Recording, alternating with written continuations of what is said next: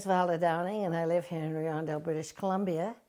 And I came here from England in 1947.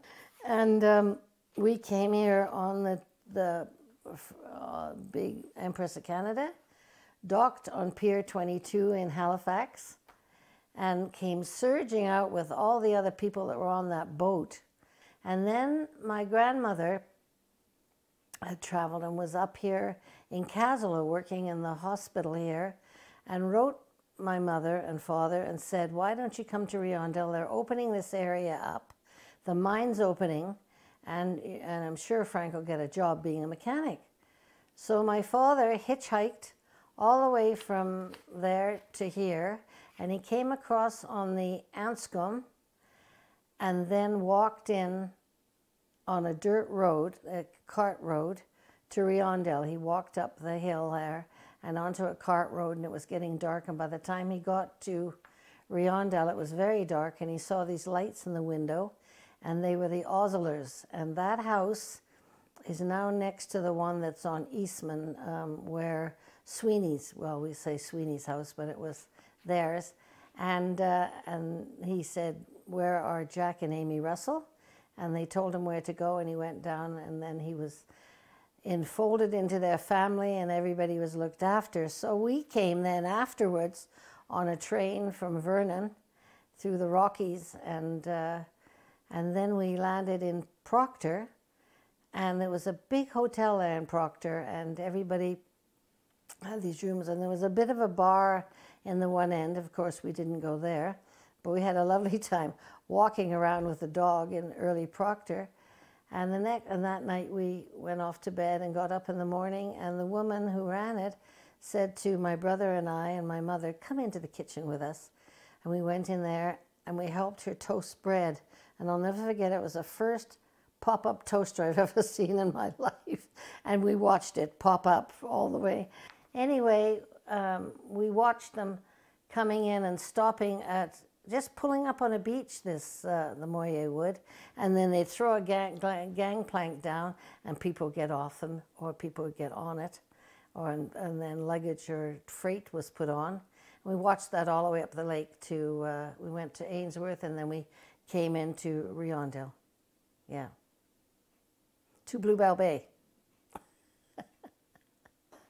And coming off the boat was something that I'd never done. I was only 5 then, and it was so exciting because coming from a big city was it was a very depressing place. It had bomb buildings everywhere, and there were wires around it, and I had just started school in Birmingham in the same school that my father went to, and then all of a sudden coming on the dock, getting off and being in Riondel, all of a sudden was such a change. It was like lightness, you know, and going down to the beach and being able to run along the beach and push out logs and do skipping along, and it was just so lovely. And then we stayed in this little 2-bedroom house, and it was like all the beds in one room, and the living room, kitchen, dining room in another room, and we were right beside Hendricks Creek.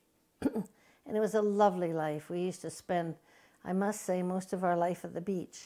The Russells had sort of taken us under their wings, and they were like the grandparents, though we didn't have. Well, when we got off and got settled, we met Mr. and Mrs. Russell, and Mr. Russell was a gentleman farmer, and he always wore a suit top and a flat hat, and his wife had always dresses on with aprons, and her hair done up with a bandana. She had long hair, and she'd braid it every day and put it around her ears, you know, or on the back of the neck, sort of her hair.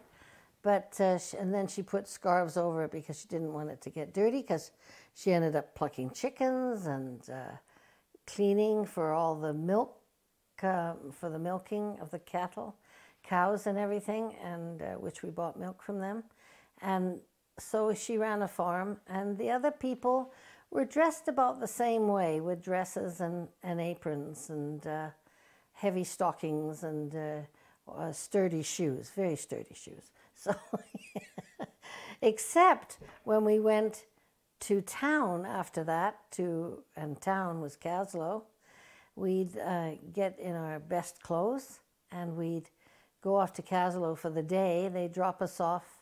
It was an hour's trip from Riondel to Caslow, and they'd drop us off and we'd walk up the hill there, and Mom and Dad would buy groceries, and they'd go to the butcher store and they'd pick up anything they needed, and then it all came down by horse and wagons down to the Moyer when it came in again, because the Moyer would drop us off at Caslow, and then they'd go all around the lake and then come back to Caslow to pick us up. And that's how we got our groceries. I remember leathery, lots of big leather chairs, and in the very back, a beautiful compartment in which you can actually see it's been redone up in Caslow if you go and visit the Moyer. And so my first idea of this was quite different from the ship that I had been on.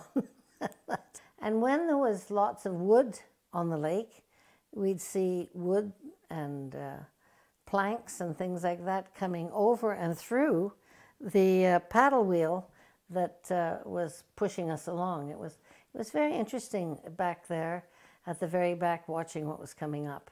Yeah. When the Moyer came in at the fruit time, with the Russells had large farms of apples and cherries and plums and pears. The Moyer would bring in groups of these women that were dressed in very long dresses with scarves and spoke a different language. And later on I found out they were Doukhobors. So they used to come here and they'd stay in the pickers' cabins, because there was a few picker cabins around the Russell farm, which used to be called the McGarvey farm, but the Russells took it over. And that you would hear them high up, or you would hear them in the orchards talking and laughing in their own language. And our parents used to say, "You're not allowed to go up there, they're working." So they would go and cook for themselves in the pickers' places, and then they'd be up in the morning picking. And when they were finished, they would get on the boat, because the boat would come Saturday mornings and Saturday afternoons.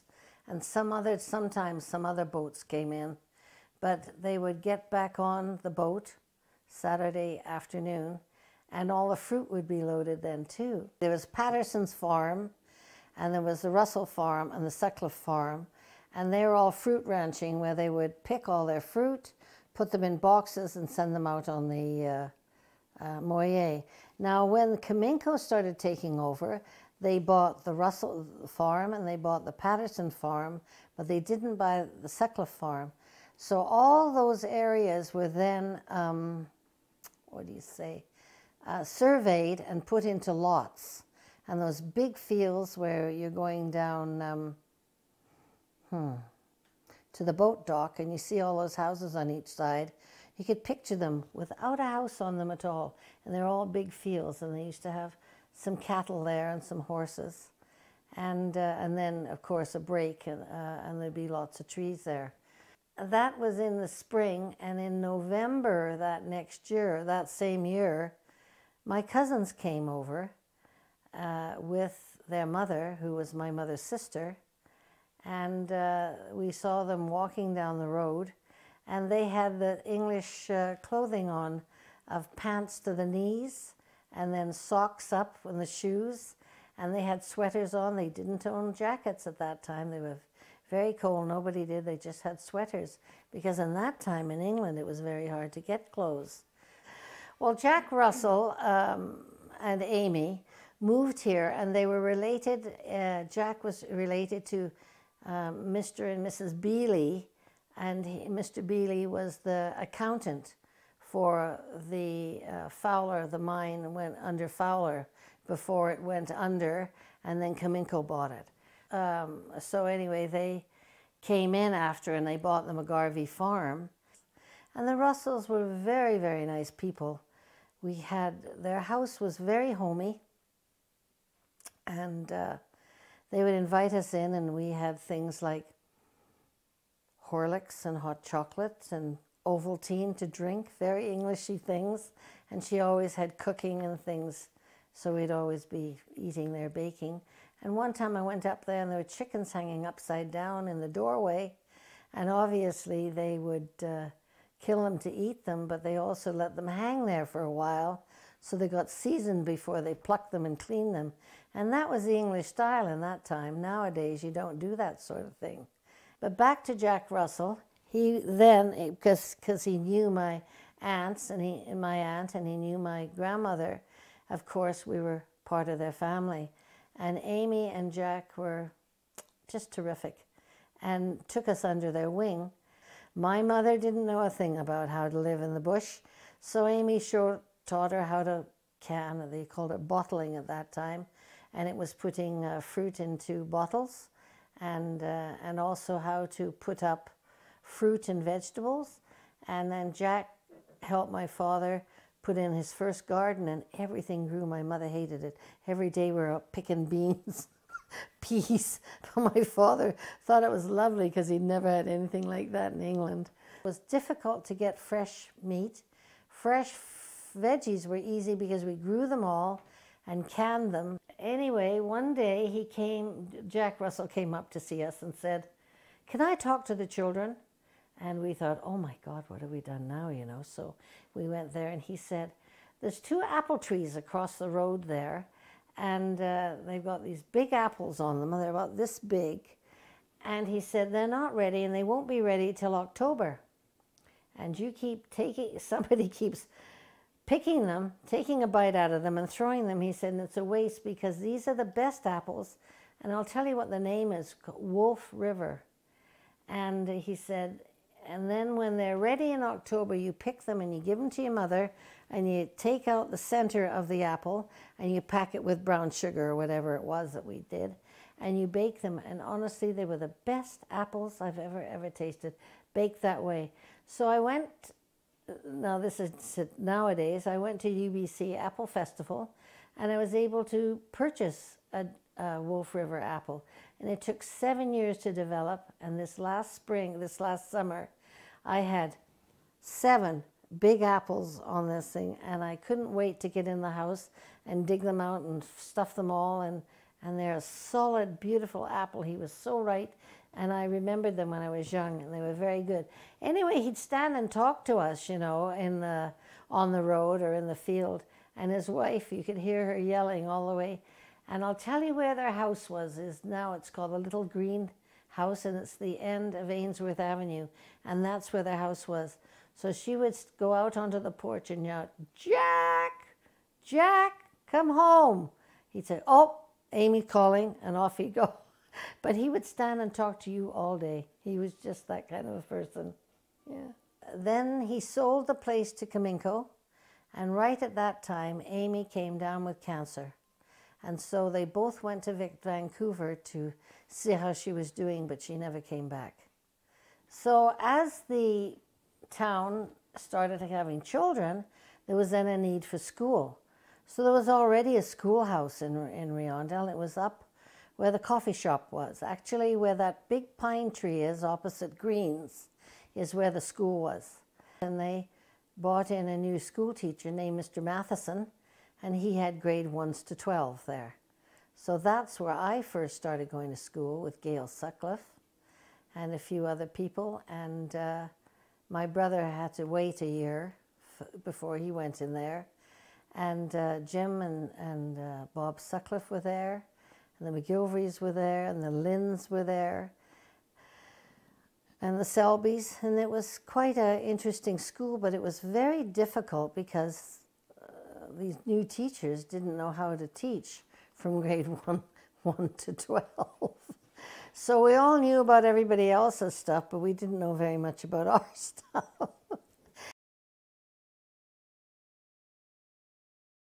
And it was quite family-ish then.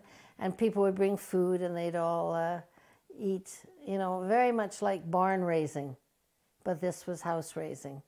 And so most of the houses were down on the flats, which we call the flats, which was when you drive down to the boat dock and you see all those houses were there. A lot of people were also putting up tents, and what they do is they put a solid floor, a solid walls, and have a solid door, and then they put over the tent over the top. And they even spent winters like that, and they had a coal and wood stove, and they'd be busy pumping, you know, wood into it and cooking on it, and families would live that way. There were quite a few of those like that. And then the company would also go down to the beach, and the payload, it was called a payloader, but it was just a big front-end loader, would pick up all this wood that would come in the spring from the high water, and they'd load it all and they'd dump it at people's place, and it was up to them to cut those logs, and then they'd burn those logs as fuel on the stoves. So the company was a very family-oriented company, and there were always good people, family people that ran it. And if somebody wasn't family-oriented and something went wrong, they were just asked to move on. And they had their own post office, which was, first of all, it was down at Bluebell Bay, and Dave Sutcliffe used to be the postmaster, and he was a dithering man and spent ages sorting mail, especially at Christmas. There were long lineups, people ready to get their parcels from Eaton's or Simpson Sears, you know, ready for that, because we all shop through catalogs, or we'd get it in Caslow. And Christmas time was a very special time. We'd have Christmas concerts, and they were through the school, and they were always, you know, at the school or at the company cafeteria. And then we were all dressed up, you know, Mary and Joseph and all those things. And we didn't have a church then. The church came in once a month, and we'd go and have some sort of a church service in the school or something, and that was it for us until they built a church. And then the Catholics were first to build theirs, and then we built the other people built theirs, a Panabo church, which is still in Riondel. Yeah. Oh, Halloween was a great time because the company again would dump leftover lumber and everything in the middle of the ballpark, and they'd have a huge big bonfire, and everybody went down to the bonfire all dressed up. What was really fun is our parents would dress up all the time. And I remember seeing this nurse walking around this fire, and it was my father dressed up in our friend's nurse's outfit. And he had a hat on, a nurse's hat on his head, and this dress, and this cloak, you know, how nurses wore capes. And everybody was dressed up, and we all would, like a group of us girls would get together, and one time we dressed up as Campbell Soups, and another time we made this structure, and it was supposed to be a whale, and someone was inside squirting some water inside when we went through, you know, around the fire. And then the community, then we'd break off, and then the kids went around trick-or-treating, and it was always, who's got the candy apples? Because we'd always hit there first. It was great.